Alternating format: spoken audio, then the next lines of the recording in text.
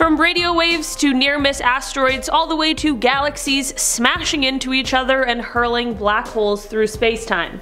Yeah, space is terrifying, and this list is definitely not going to convince you otherwise. Let's dive right into the top 10 bizarre outer space mysteries we should definitely fear. Starting off in our number 10 spot, we have radio waves. Every day, thousands of times a day, Earth receives signals that come from outer space by way of radio waves. These radio waves come in super fast bursts that are only a few thousandths of a second long, so this may not seem like much, and we could just kind of chalk it up to some weird space thing we don't quite understand, but the weirdest part that makes it all the more intriguing is that some of them appear to repeat. One important clue about these bursts is in how they arrive. Higher frequency radio waves appear first, and then they are followed by ones with a lower frequency in a sort of falling or cascading effect. This is likely what is known as the propagation effect, which means that the original event, whatever is causing these radio signals to be sent out in the first place, emits all the signals at once, but the lower frequency ones travel at a slower pace. Just slightly slower than the higher ones, thus we have this delayed arrival to Earth. If this is the case, this means that wherever the signals are coming from is very far away. This is because it would take quite a significant amount of time for this effect to show up as clearly as it does on our telescopes, and if that's the case, and we are still able to detect them after all of those intervening millions of years of travel through space, then they must have started out as very bright. This was a really long way of saying, hey, we get these radio bursts every single day and we have no idea what they are or where they come from, but they just might be millions of years old. Theories as to what could be causing the waves ranges from exploding stars to colliding neutron stars, or comets smashing into neutron stars, or maybe something I'll absolutely never understand like evaporating black holes or quote, oscillating primordial cosmic strings. In our number 9 spot today we have the origins of life. Where did life originate from? I know many people have their own theories and beliefs, and I'm not here to discredit or judge any of those. I'm just here to say that we have no evidence to prove anyone's theory. We simply just don't know, so at this point, your guess is as good as mine. Many people choose to believe that life began here on Earth, especially considering we have no evidence of life existing anywhere else in the parts of the universe that we've observed, but scientists aren't quite convinced. It's very true that life could have begun somewhere else and ended up being brought to Earth on a meteorite, or perhaps some other sort of cosmic collision is what landed life here. Scientists aren't even exactly sure which area of science would be able to find these answers, and even if they could agree, who knows where we should even start looking. The only reason this mystery gets a little eerie is, since we don't know where life began or how it originated, who knows exactly who or what else is out there in terms of life forms. This is exactly what leads us into our next point. In our number 8 spot today we have, where is everybody? Perhaps one of the biggest space mysteries out there is, are we alone in the universe? Are we the only intelligent life that exists? Where the heck is everyone else? We can all hypothesize and make educated guesses, but at the end of the day, no one really knows, because to know, you have to have proof and evidence. There are many theories as to why we haven't found any extraterrestrial friends yet, and they range from the belief that we are the only intelligent life in the universe to the belief that we are a nursery planet right now that is protected from other advanced civilizations so as to not disrupt our development. I love this idea. We just have an alien babysitter? What is that? A weirdly comforting thought. Despite all these theories, at the end of the day, we don't know where aliens are or if they exist at all. A Pennsylvania State University team that was being led by Dr. Jason Wright made an astonishing point, however, when they said that there is no mystery. We have searched only a fraction of the galaxy equivalent to the water in a hot tub compared to all of Earth's oceans. This is certainly something to consider. As Douglas Adams puts it, quote, space is big. You won't believe just how vastly, hugely, mind-bogglingly big it is. In our number 7 spot today we have dark energy.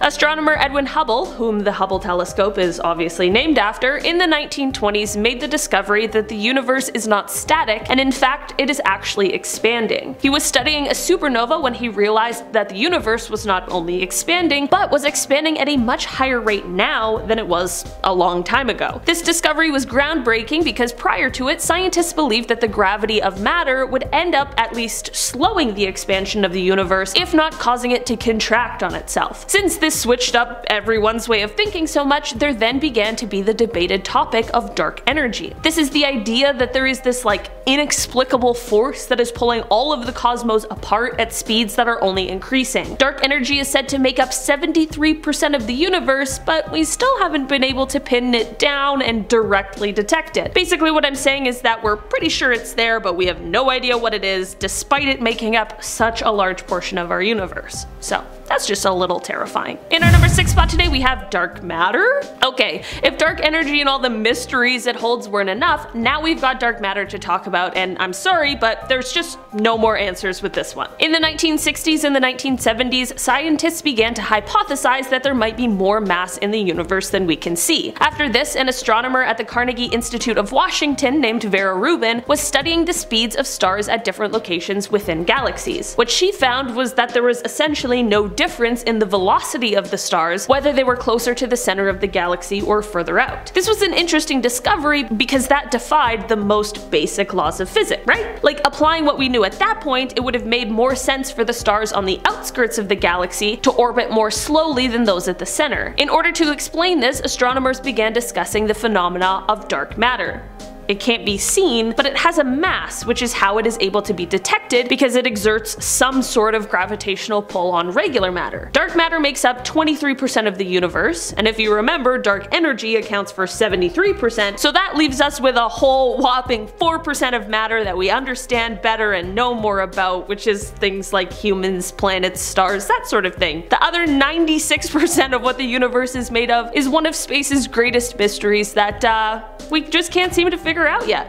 So, I don't know. I'm scared. In our number 5 spot today we have the Galactic Recoil. One of the galaxies that sits closest to us here in the Milky Way is the galaxy we refer to as the Andromeda Galaxy, and within it we have found this strangely shaped cluster of stars that has been stumping researchers for quite a while. Recently, it is possible that a newer theory might have actually found an answer to this mystery, but the answer is more terrifying than the mystery itself. This question has been around for decades, and this new research might also help researchers to better understand how galaxies grow by feeding on each other. Basically, every galaxy has a supermassive black hole at their center. I know, it's terrifying, but it's just the way it is, and there's nothing we can do about it. So this new study is showing that when two galaxies collide, which yes, also unfortunately happens, the supermassive black holes and their cores then release a huge, devastating, powerful kickback. It's like the recoil from a shotgun. This new study and research is now showing and suggesting that this kickback may be so strong that it can knock millions of stars into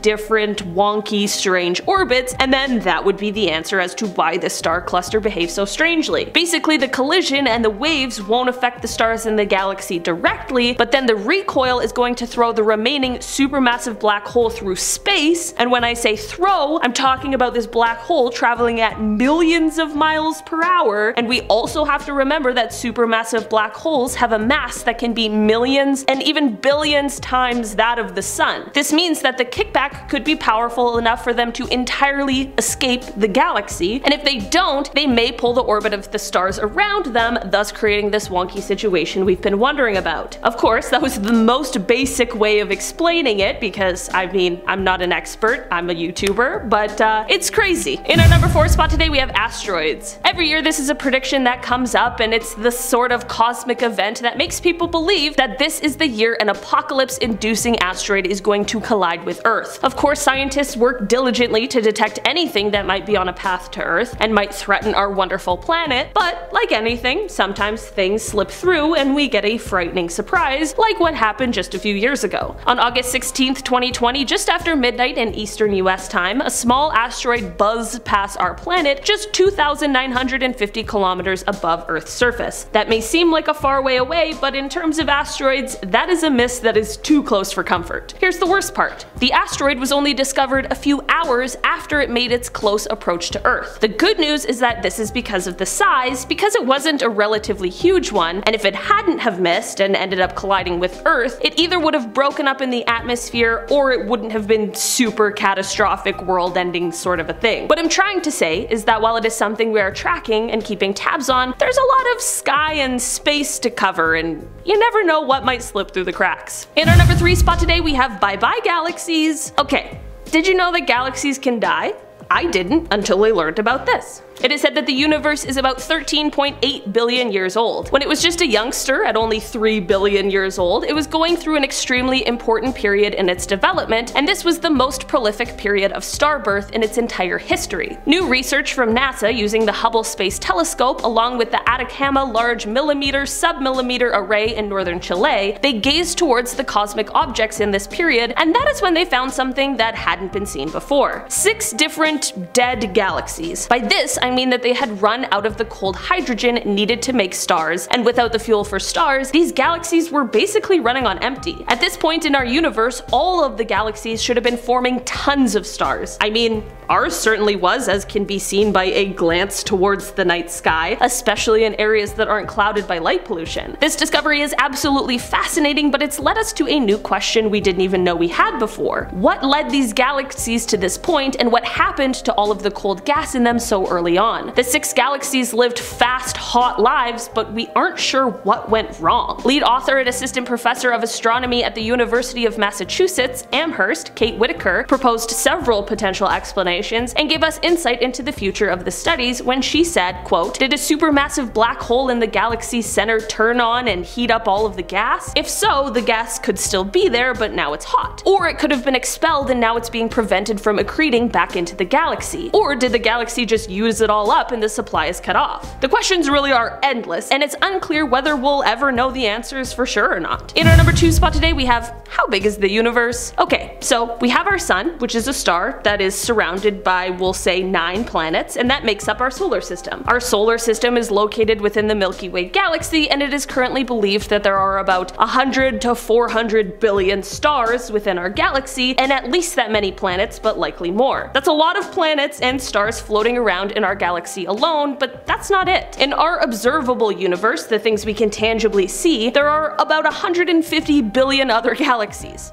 And that's just what we can see. That number could technically go on for, well, that's exactly the thing. We don't know how much that number could grow, but it's theorized that the number is 250 times higher than the 150 billion that we can see. That's an incomprehensible amount, and that's just galaxies. When we take that knowledge and apply it to how many solar systems that would mean and how many planets, I can totally understand why we may never know for sure just how big the universe is, but it really does have this ability to make you feel exceptionally small. This, coupled with the theories of how the universe is infinite and always expanding, and things get even more convoluted. Just trying to wrap my head around it is a struggle in itself. In our number 1 spot today, we have how will the universe end? Perhaps a morbid question, but it's a good one. I mean, all good things must come to an end, and that might include the universe itself, but maybe it doesn't. I mean, we don't know. That's the whole point of this video. There are theories such as the Big Crunch, which suggests that the expansion of the universe, which has been ongoing since the Big Bang, will eventually slow to a stop, and then the universe will give way to the force of gravity, essentially just pulling everything, planets, galaxies, it all, into a single dense point until everything is just wiped out. There are other theories out there such as the Big Freeze, the Big Bounce, or the Big Rip, which sounds the most terrifying of them all, although I'm not particularly interested in any of the options so far. The good news is that this is all billions and billions of years away, so we won't be around to find out regardless, but when it does happen, it'll be a pretty spectacular event. Alright guys, that's all the time we have for today. Thanks so much for checking out this video. I've been your host today, Olivia Kozolowski, and I'll see you next time. Bye!